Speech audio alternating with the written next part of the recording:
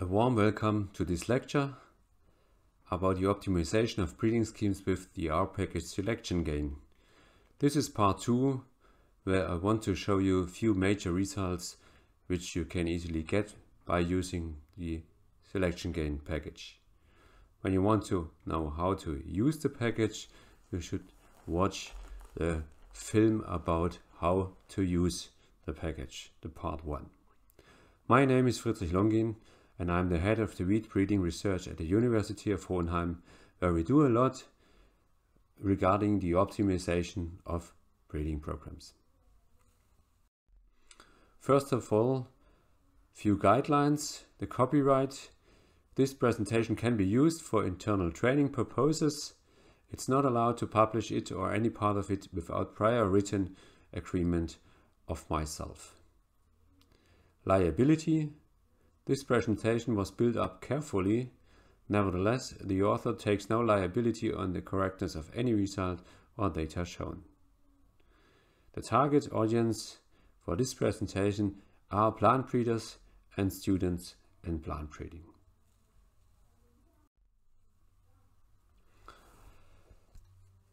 My background is wheat, and therefore I use the package for line breeding or hybrid breeding. And I want to show you examples for hybrid wheat breeding. But to understand hybrid breeding a bit better, we should start what is line breeding and to make the difference to hybrid breeding.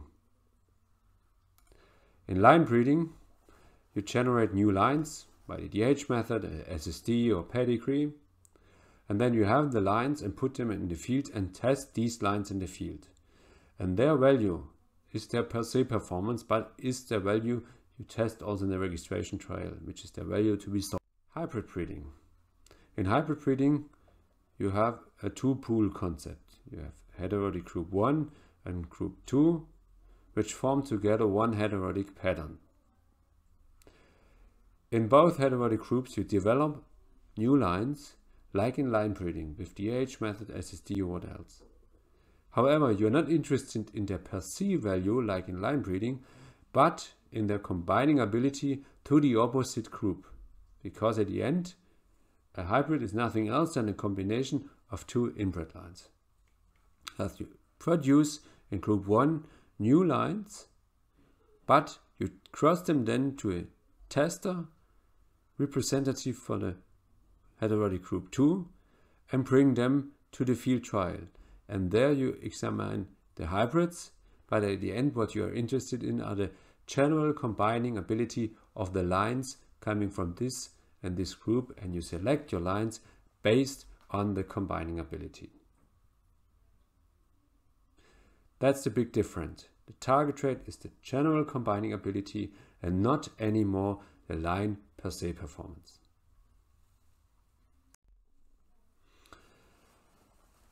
The selectiongain package optimizes breeding schemes based on the breeder's equation, the selectiongain.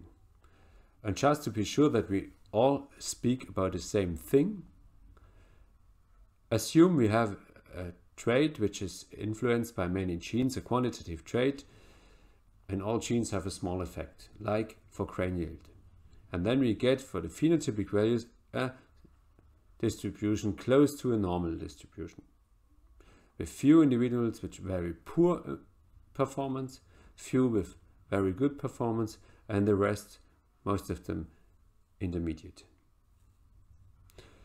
And the selectiongain would then be when we select here the better fraction, called alpha, the selected fraction. This has a mean value, and when we subtract this mean value by the population mean. This is also called a selection differential. And when we multiply this difference by the heritability, we get the selectiongain. However, this is a post-test selectiongain. We first have to bring them to the field and evaluate them. This doesn't help me when I must know as a responsible breeder, before I put field trials in the field, which is the best strategy to do. Thus, we need a pre-test scenario where we predict the genetic selectiongain. And this is done by the well-known breeder equation. And the breeder equation is in details the selection intensity multiplied by the square root of the heritability multiplied by the square root of the variance of the target trait, for instance grain yield, and divided by the number of years required to finish one breeding cycle. This is then the annual selection gain, while the absolute selection gain would be the same formula without the division by the number of years required to finish the cycle. Directly looking at this formula, it's quite easy to know how selection gain is maximized. Just naively, we have to increase E or H or sigma Y, or we have to reduce Y. Thus, we should have a more intensive selection by testing more lines, for instance, should have a higher heritability by having, for instance, more test locations, a higher genetic variance, or we speed up the breeding cycle and have a faster breeding cycle. This is quite ridiculous to speak about, but this will impact all our discussions in the next slides. First, let's look how could we increase the selection intensity. And selection intensity is a function of the selected fraction, which is alpha and which is at the end the number of selected lines divided by the number of tested lines. And you see here, this is the selected fractions. We assume we select 1, the very best lines, out of 200, 400, 600, 800 or 1000. And on the y-axis you see the selection intensity. And what is very important to see is that the increase the selection intensity with increasing number of tested lines or decreasing selected fraction in this case is by far not linear. It's more asymptotic. That means an increase from 0 to 200 lines here is of tremendous importance because the selection intensity is tremendously increased. But increasing from 600 to 800 is still increasing selection intensity but very little.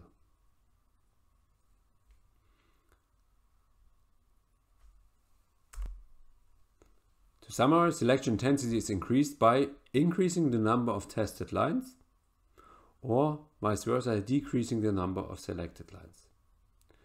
And the most important is to notice, but this increase is not linear.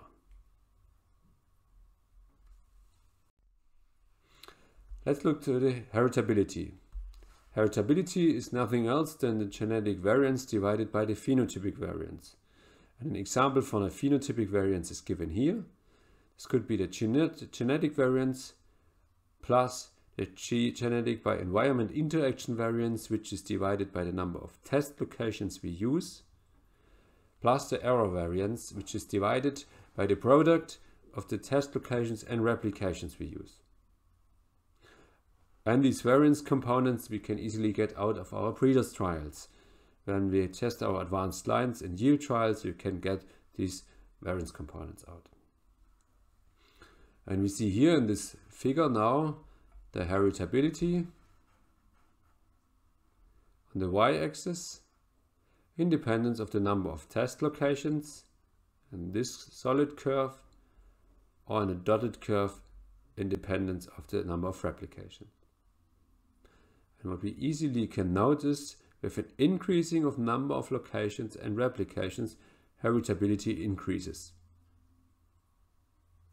But we have here two major points we see in this simple graph already, which we should absolutely keep in mind. First is, look at the curve of the number of replications and compare it to the curve number of test locations. The heritability is much more improved by increasing the number of test locations than replications. And this is due to the effect when we look at the phenotypic variance here. The number of test locations reduce the G by E interaction variance and the error variance, while the number of replications only affect the error variance. Thus, assuming that a replication costs as much money as a test location, which is often the case when a breeding company has a network of different field locations belonging to this company, then another location doesn't cost more than my home location. In this scenario, it's all time more worthy to invest in number of locations than in number of replications. And the second thing is also, like seen in selection intensity, the curve of the heritability is not linearly increasing with the number of test locations. At the beginning, it's tremendously increasing, while it rapidly flattens. Thus, heritability is increased by increasing the number of locations or increasing the number of replications. But the replications have a less strong impact than the number of locations on the heritability. And the increase in heritability is not linear to the number of increased locations or replications.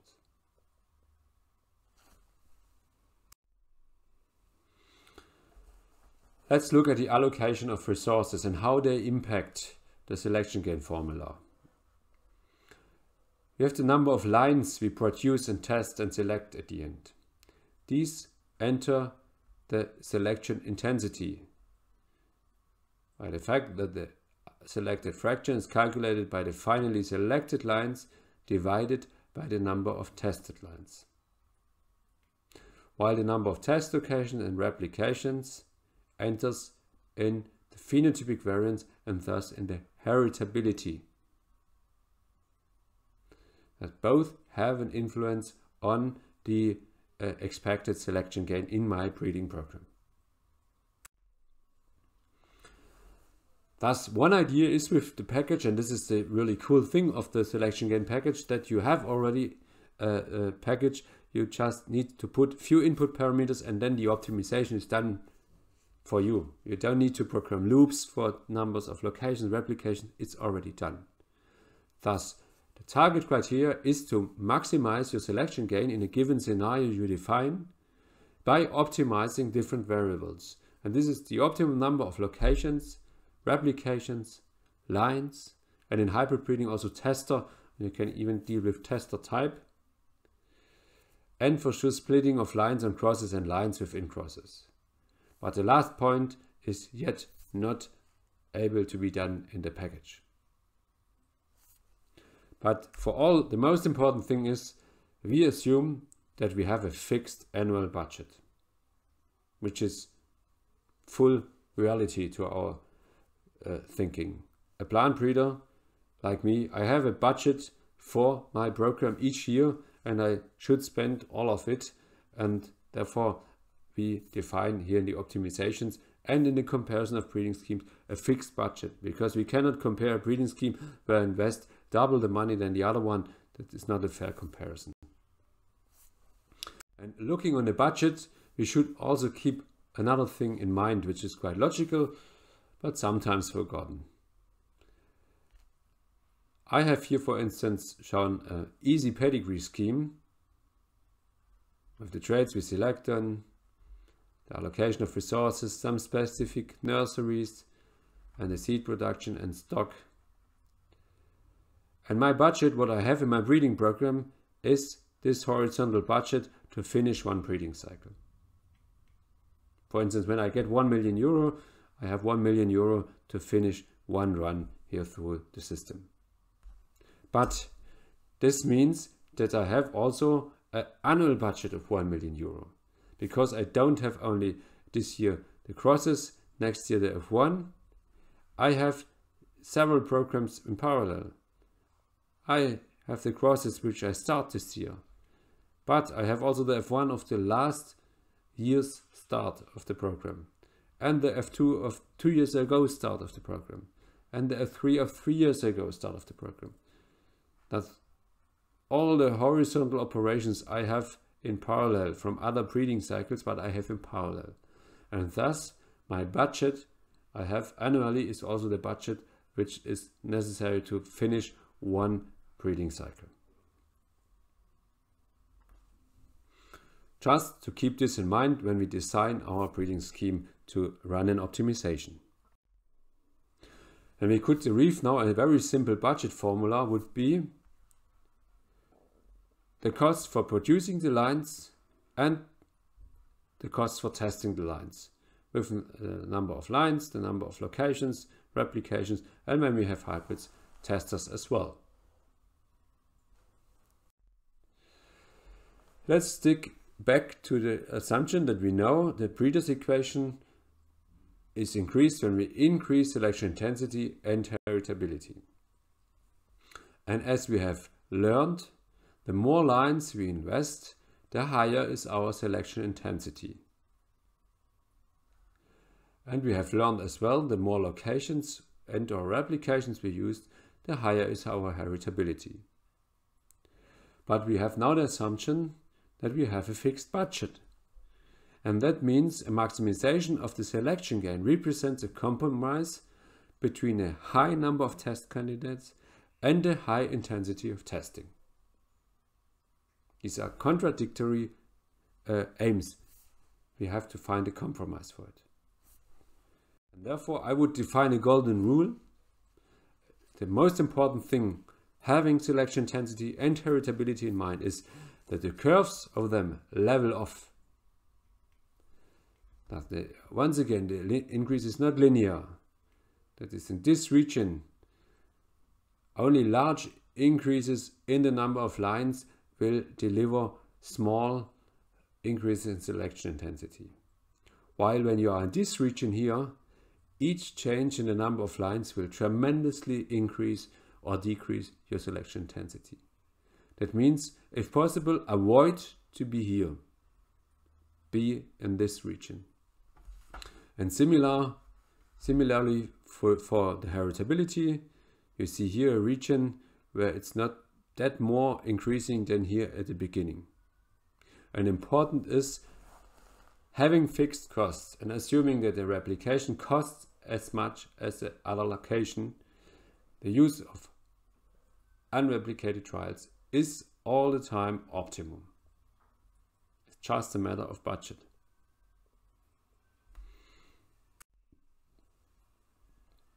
Thus we have now looked on the variables selection intensity and heritability and how they can impact selection gain. Let's look at the years which are required to finish one breeding cycle. And for sure, to increase the selection gain, it would be desirable to reduce the number to finish the cycle. And just an example, let's assume hybrid breeding in wheat. We have a phenotypic scheme here. We produce DH lines, make a hybrid seed production, put them in a field test, select the better ones, make once again hybrid seed production with new testers, and make a second yield test. And we compare a breeding scheme where we use genomic selection, and we assume we make a genomic selection directly after nursery, before the hybrid seed production starts, because it's very expensive hybrid seed production in wheat. And we further assume that this genomic selection is as good as roughly a yield test. And thus we say, using genomic selection, we can stick only to 1 year field testing. And in this case, we would be 2 years faster than the phenotypic standard scheme. Let's make a very easy example. Let's assume selection intensity equals 2, the square root of the heritability equals 0.7, which is quite close to reality for yield. We have a standard deviation for grain yield of 5 decitons a hectare. And then we have for the phenotypic scheme, we just multiply selection intensity by square root of the heritability by the variance, the standard deviation of the target trait, and divided by the number of years to finish the cycle, which would be 7 in this case. And then we get an annual selection gain of 1. Let's go to the GS scheme. If we have the same input parameter here, and we divide it by the years we require there, 2 years less, it's 5, that would be, we have an annual selection gain of 1.4. That would be a 40% higher annual selection gain. This is quite an easy example and not really reality. But I just want to show you with this example that the number of years have a tremendous large effect on the determination of the annual selection gain.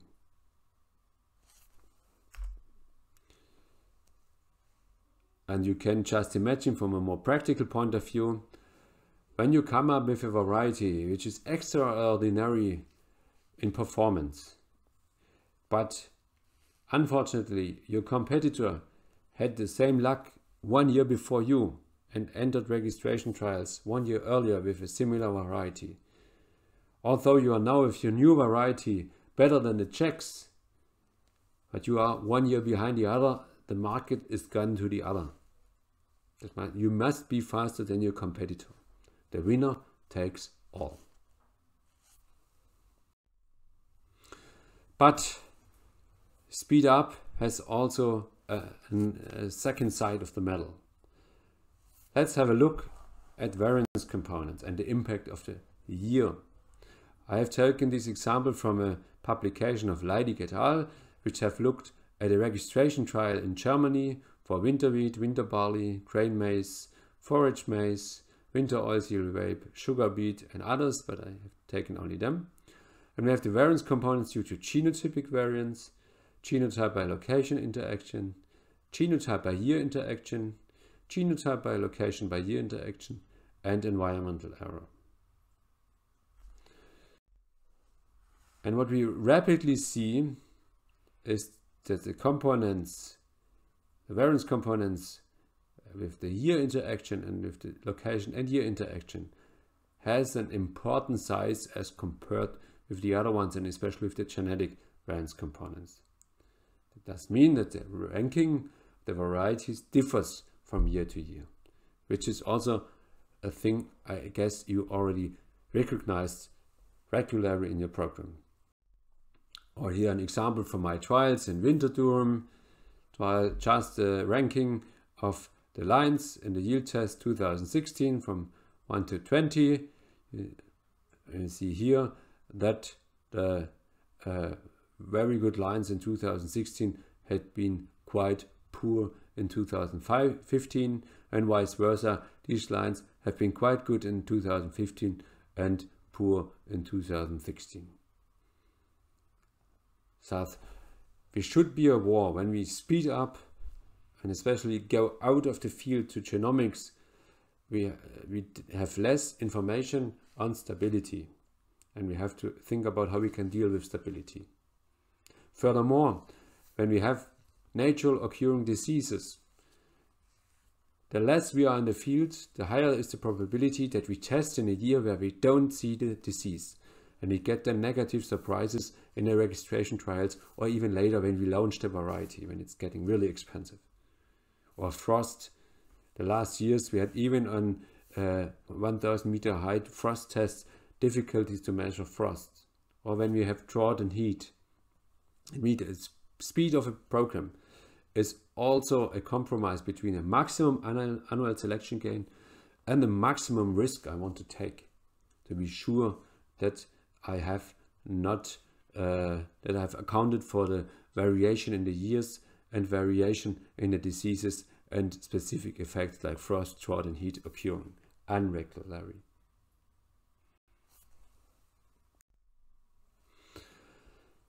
Thus, we can easily say, looking at the formula of selection gain, how to increase the selection gain, but at the end a compromise is necessary between the parameters and between theory and practice. But it's really important that you keep in mind facts on selection intensity, square root of the heritability, and the effect of the number of years of a breeding cycle. Because this can also already answer quite a lot of questions to you before running a simulation of a breeding program.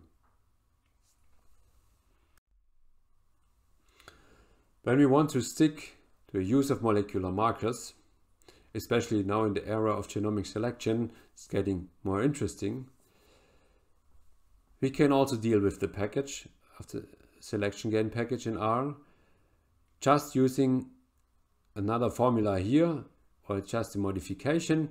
We don't have the heritability. Here we have here the correlation between the genomic breeding value and the target variable. And when we look at the formula, we can already answer an important question. A correlation cannot be larger than 1. That means normally the correlation coefficient is smaller than 1. Thus, using an indirect criterion will reduce your selection gain. Yes, but we could still improve it.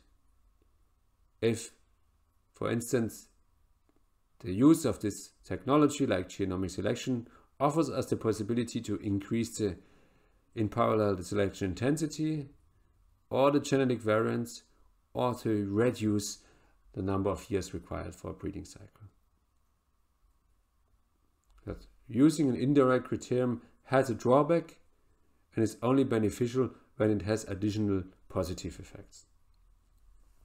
And when we look now on the implementation of genomic selection, what we need is, at the end, we need a correlation between the observed and predicted breeding value.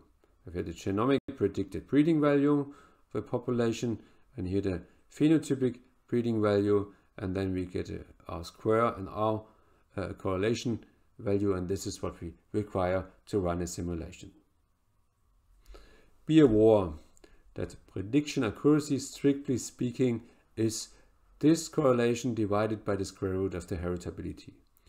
Thus, when taking prediction accuracy estimates to the software package selectiongain, really look whether they have the prediction ability or whether you have still the standard to calculate it based with the heritability.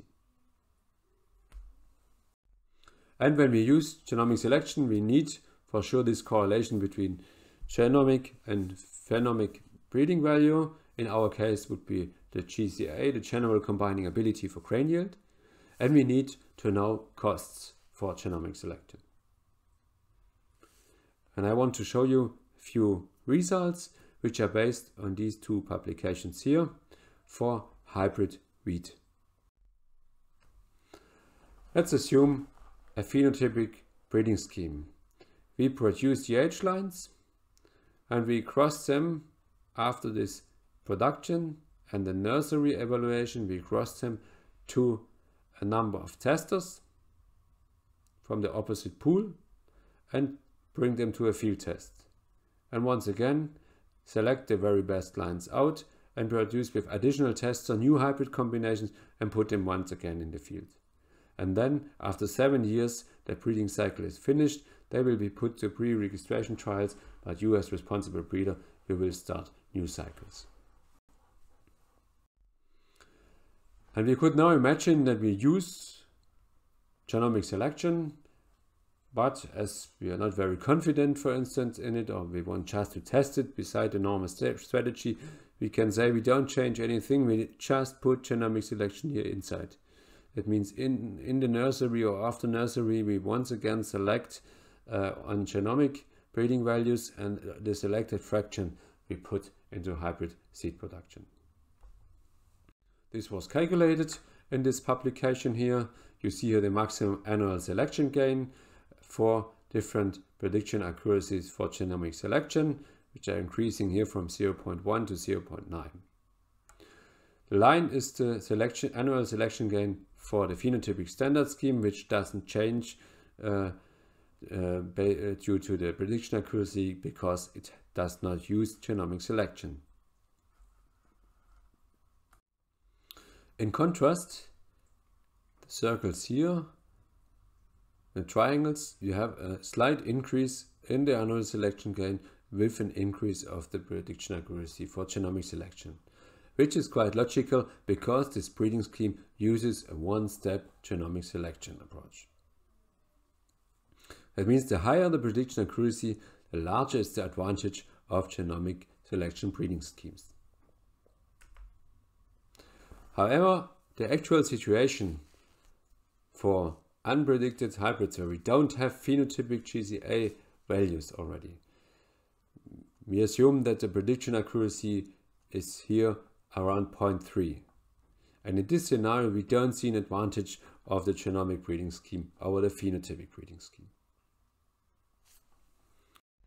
But therefore, I would suggest thinking a bit more in consequence. We heard already introduction of an indirect criterion here will not increase directly selection gain if we don't increase anything else in parallel. For instance, a higher number of lines we could test, or if we say this genomic selection is as good as a one-year yield test and we can test only 1 year in the field, so reduce the cycle length. And if we are even more keen on genomic selection, we can assume our genomics are so good now, we don't need to go anymore in the field. We do make a genomic selection and then we go directly to pre-registration trials. And this would speed up the breeding cycle by 4 years, which would be really tremendous change. And we calculated this once again. We see once again the prediction accuracy from genomic selection increasing from 0.1 to 0.9. And here the maximum annual selection gain. The line once again is the phenotypic standard scheme. The open triangles are the scheme where we use genomic selection but we don't change the breeding scheme at all.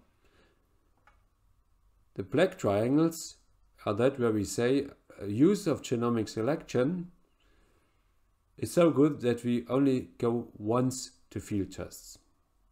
And for this scenario we see, irrespective of the prediction accuracy from genomic selection, this breeding scheme has a higher annual selection gain than the phenotypic breeding scheme.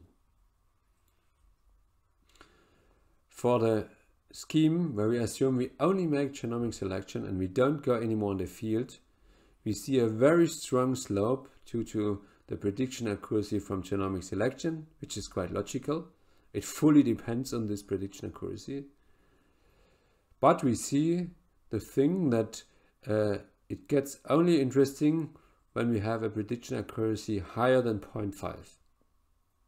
While below, it's poorer than the other schemes. Thus, genomic selection appears promising for grain yield in hybrid wheat breeding, especially when we use to shorten the breeding cycle length.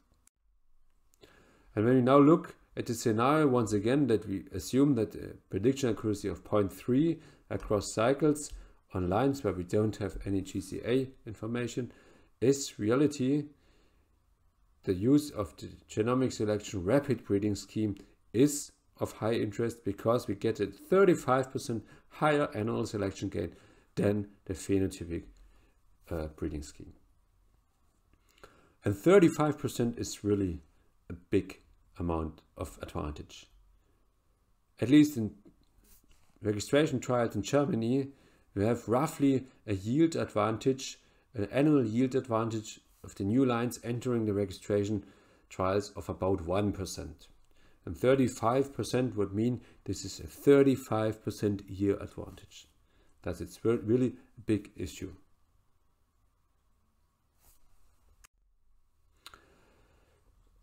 Thus we see that a genomic selection only scheme where we only look on genomics and don't go anymore to the field is not of interest, taking the low prediction accuracies from genomic selection for grain yield into account. But a breeding scheme where we use one stage of genomic selection and one stage of phenotypic selection is really interesting. But let's ask the question, this was a particular situation, one situation of budget, one situation of variance components, and a situation of very high hybrid seed production costs, which are at least actual, the reality in bred wheat. And for that scenario, we calculated the different proposals and we expressed here the selection gain, the annual selection gain in the GS rapid breeding scheme in relation to the phenotypic standard scheme. That means 100% is the selection gain from the phenotypic selection. And we did it for high budget, 10,000 would be roughly €500,000. We made it for a small budget, 3,000, that would be on 150,000 euro. We see still an advantage of over 35%. And then we doubled the error variance component. That means we had a much lower narrow sense heritability, and nevertheless we get even more, a higher selection gain of almost 140% in the genomic breeding scheme. And when we quadrupled the hybrid seed production, assuming they are much cheaper, even then GS Rapid stayed over 30% more with annual selection gain than the phenotypic breeding scheme. That means the use of genomic selection in elite breeding is recommended for a broad range of scenarios and also for small programs. And we did this also calculate not for hybrid wheat, but also for hybrid rye, hybrid triticale, hybrid barley, and it appears to be quite robust, that the breeding scheme using one stage of genomic selection and using this genomic selection to reduce the cycle length by 1 year of yield phenotyping is really worth to be taken into account. And just to put this in even more stronger background, here you have the annual selection gain, and we see here the phenotypic standard scheme assuming a big budget of €500,000. We get 0.8 annual selection gain. When we use, and for the same budget, the GS Rapid scheme, we get 35% higher grain yield, higher selection gain. This we know already. But using the scheme and using only a third of the budget, we are still better than the phenotypic standard selection. It means 30% of the budget is used, and we still are 7.6% higher in annual selection gain than in a phenotypic standard scheme. That shows for me, on the one hand, the interest in this breeding scheme for applied plant breeding in a broad context. Furthermore, it highlights once again the importance to make really optimization of breeding schemes under fixed budget and compare the best situation of a fixed scenario, of a fixed breeding scheme, with the best scenario in another breeding scheme. And then we get a fair comparison and can make meaningful conclusions to design our backbone, our breeding scheme. Thus, to conclude, the optimization of the breeding program is quite forward with the R package selection gain, with low requirements to computing power. And you don't need many input variables, you are quite fast, and you get meaningful results. And important, you have as a breeder only a fixed budget, and thus the best allocation is always a compromise. And therefore you will get figures with this package to avoid regions where you are outside each compromise to get really the optimum for you. Close to its optimum, the allocation of resources can be chosen relatively flexible, but too low numbers of test candidates and test locations must be avoided. And even for low genomic selection prediction accuracies, the implementation of GS appears promising, but only when it's used to speed up the program.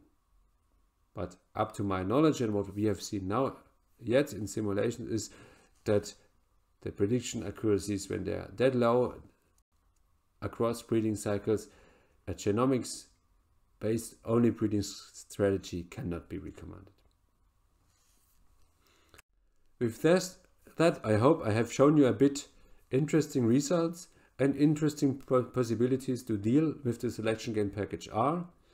You can use this presentation to rebuild with the R package the results, that you get familiar, that you understand the code, and that you can check yourself and the results that you have done like you want to do, and then you can run your own simulations.